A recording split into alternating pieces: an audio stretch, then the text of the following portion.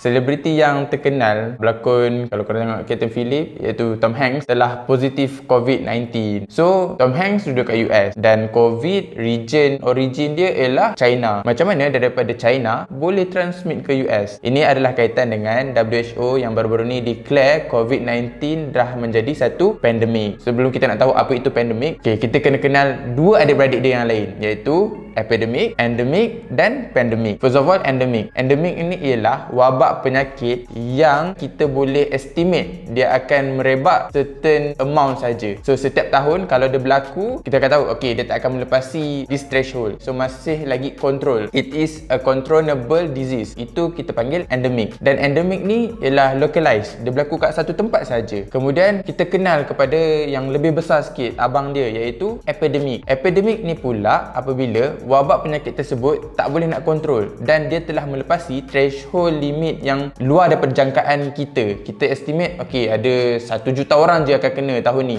Tapi tiba-tiba penyakit ni dah melebihi 1 juta orang. Dia merebak lebih besar. As long as dia berlaku dekat kawasan satu tempat tu dan dia tak merebak, ini kita panggil dia tadi epidemik. Ada beberapa faktor untuk sesuatu wabak tu daripada endemik jadi kepada epidemik. Satu ialah meningkatnya ejen penyebaran sesuatu wabak tu. Contohnya, sesuatu wabak tu disebarkan melalui burung. Jadi bila banyaknya burung yang membawa wabak tersebut bertebaran, jadi ianya akan membantu daripada wabak tu endemik menjadi epidemik. Ataupun susceptibility of host tu terhadap sesuatu wabak. Contohnya, wabak tu ada di dekat sekeliling dia tapi dia boleh resistant. Tiba-tibalah dia demam, antibody dia rendah, immune sistem dia rendah, masa tu wabak tu boleh menyerang dalam badan dia. Ataupun ejen penyebaran itu ialah sesuatu yang dinamik. Dia mula-mula disebarkan dengan cara burung tadi kan, kalau kita katakan burung tadi, tiba-tiba penyebaran wabak tersebut dynamically boleh mengubah mode penyebaran dia. Sekarang dia boleh disebarkan melalui air. So kalau orang berenang boleh kena juga wabak tersebut. Kalau orang makan ikan pun boleh terkena wabak tersebut. Faktor lain daripada endemik bertukar kepada epidemik, introduction of wabak tu kepada sesuatu tempat yang baru. Dulu kawasan tempat tu tak ada penyakit wabak tu. Ada orang luar datang daripada tempat wabak tu berlaku ke tempat yang tak pernah berlaku wabak tu. So ianya akan bantu kepada penyebaran wabak tu kepada tempat yang tak pernah kena wabak tersebut. Kemudian lagi besar daripada tu, abang kepada abang dorang ni, abang sulung lah kita kata kan, paling besar, iaitu pandemik. Pandemik ni ialah satu wabak penyakit yang kita letak satu jangkaan dan dia telah melepasi jangkaan yang kita letak tersebut. Dan lagi teruk kepada semua adik-beradik yang lain, iaitu epidemik dan endemik ni, ialah pandemik ni dia telah melepasi border. Orang kata merentas sempadan. Pandemik ni dia telah burst luar daripada kontrol area dia. Contohnya yang baru-baru ni COVID. COVID dulu mula-mula ialah epidemik. Dia berlaku kat Wuhan dan dia masih kontrol dekat localized lagi dekat Wuhan saja. Tiba-tiba dia burst ke luar negara. Masa inilah COVID telah menjadi pandemik. COVID je ke yang menjadi pandemik? Menurut sejarah, sebelum ni ada je penyakit-penyakit yang telah menjadi pandemik. Antaranya H1N1, Spanish flu pada 1918 macam tu. Dalam kes COVID-19 ni kita dah boleh sahkan bahawa ianya satu pandemik yang legitly pandemik, bukanlah satu gebangan media yang kata